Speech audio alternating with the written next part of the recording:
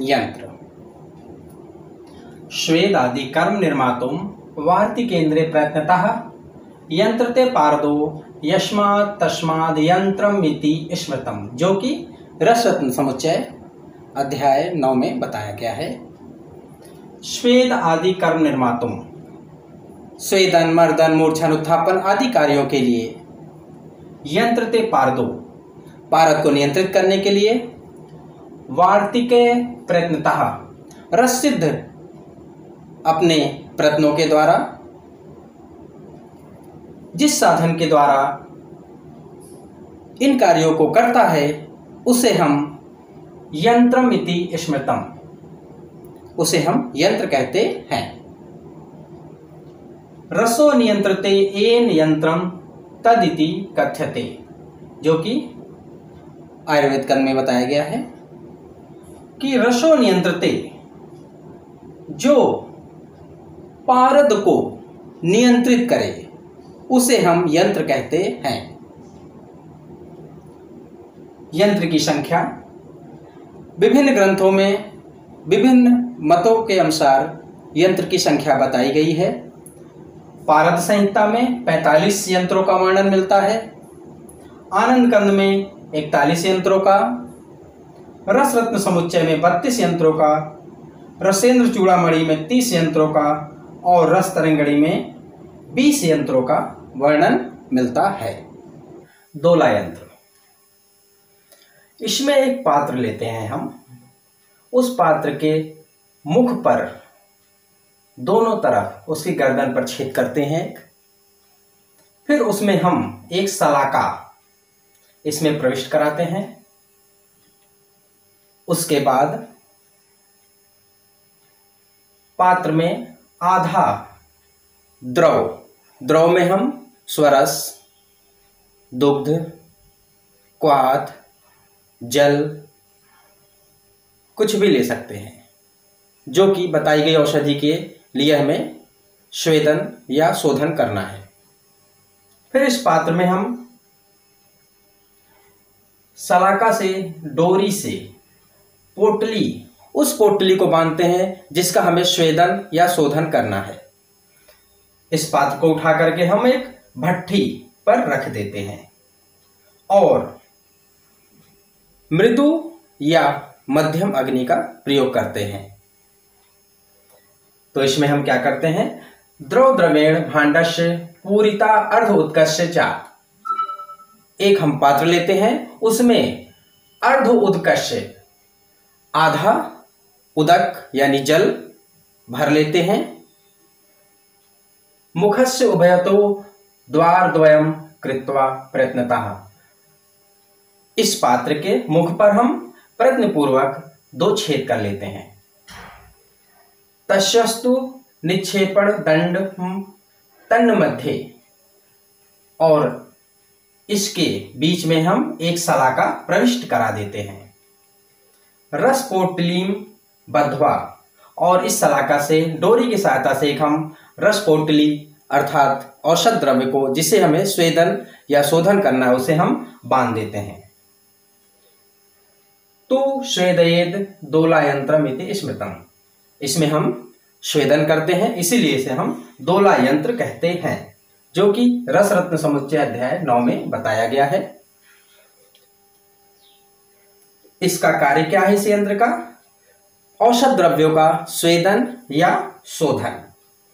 हमें सावधानी क्या रखनी है, पात्र में जो जल या द्रव है वो आधा भरा होना चाहिए, और जो पोटली है वो पूरी तरह से द्रव में डूबी रहे और तली को ना छुए।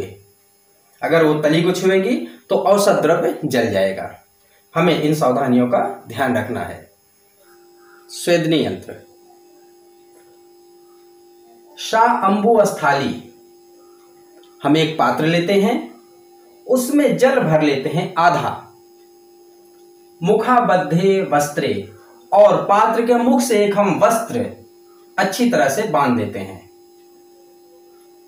पाक्यम निवेशयेत, और उस वस्त्र के ऊपर हम जिस औषधि का स्वेदन करना हो, शोधन करना हो और जो कठिन द्रव्य हैं उनको मृदु करना है, और जो रुक्ष द्रव्य हैं उनको मृदु करना है, उनको हम इसमें डाल लेते हैं। उसके बाद पिधाय पच्यते, उसके ऊपर एक हम पिधानक अर्थात सराव या ढक्कन से अच्छी तरह से बंद कर देते हैं। फिर पात्र को उठा करके हम भट्ठी के ऊपर रख देते हैं और मृदु अग्नि या मध्यम अग्नि देते हैं, जिससे कि द्रव्यों का स्वेदन शोधन, कठिन द्रव्यों का मृदु हो जाना इस यंत्र के द्वारा होता है। यंत्रम स्वेदनीयम यंत्रम उच्यते, इसे हम स्वेदनी यंत्र कहते हैं, जो कि रसरत्न समुच्चय अध्याय 9 में बताया गया है। इसका कार्य क्या है?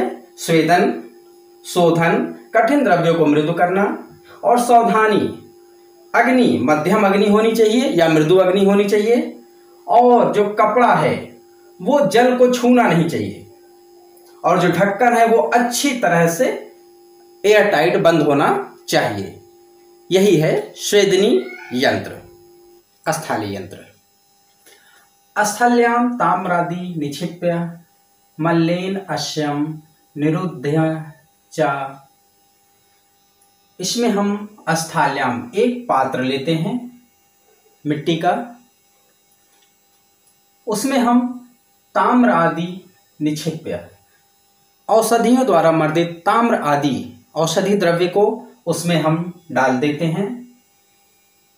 मलेन अश्यम निरुध्य च, और उसे हम मल यानी सराव से मुख को ढक देते हैं और संधि बंधन कर देते हैं।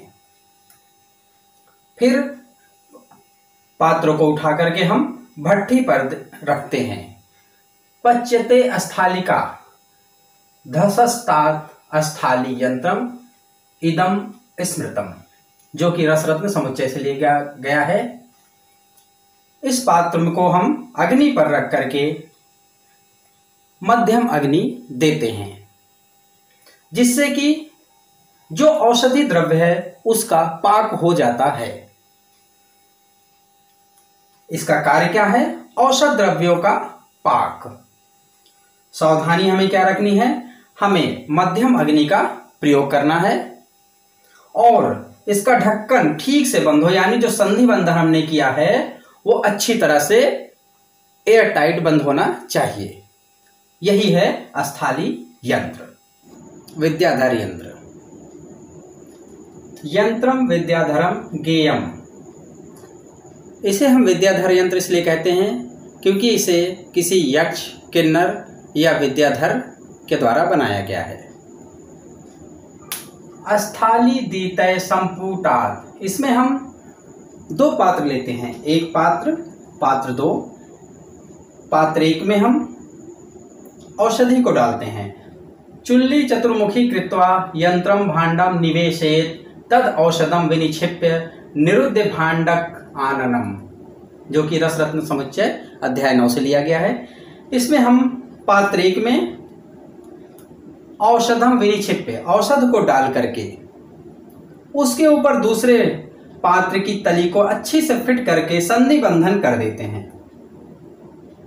फिर दूसरे पात्र में हम जल भर देते हैं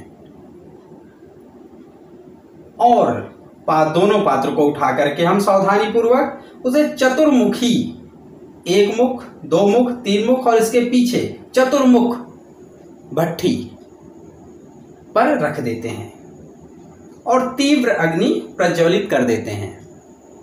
जब तीव्र अग्नि जल लगती है तो वह औषध वेपर के रूप में दूसरे पात्र के तली पर, जो कि जल होने के कारण ठंडा होता है, वहां पर जाकर चिपक जाता है।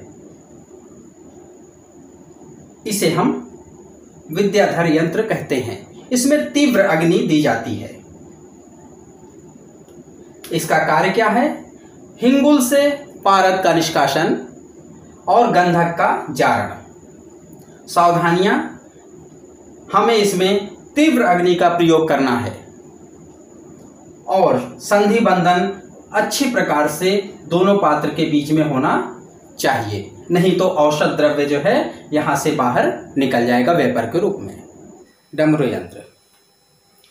यंत्र स्थाल्योपरि स्थालिन्युब्जां दत्वा निरुन्धायेत्।